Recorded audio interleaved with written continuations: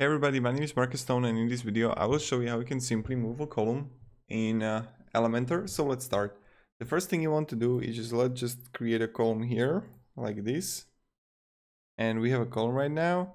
So I will just, I don't know, add here button, then I will add here icon, and then I will add here image, and voila, here we have it. So the first thing that how we can move column in a column is just grab it and move it further like this.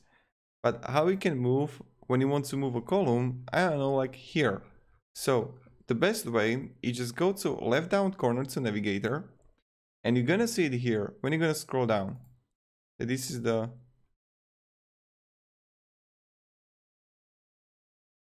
this one, the last section is what we're looking for, right?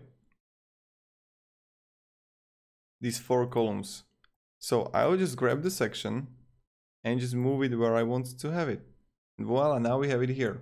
Pretty simple, pretty easy, and like that. And also, if you want to, you can add column here. So it's right with these 2 columns. So you can also move columns between sections in Elementor. Thank you very much everybody for watching. If you have any questions, ask me down below in the comments. We're really happy to help you, and yep, thank you. Have a great day and goodbye.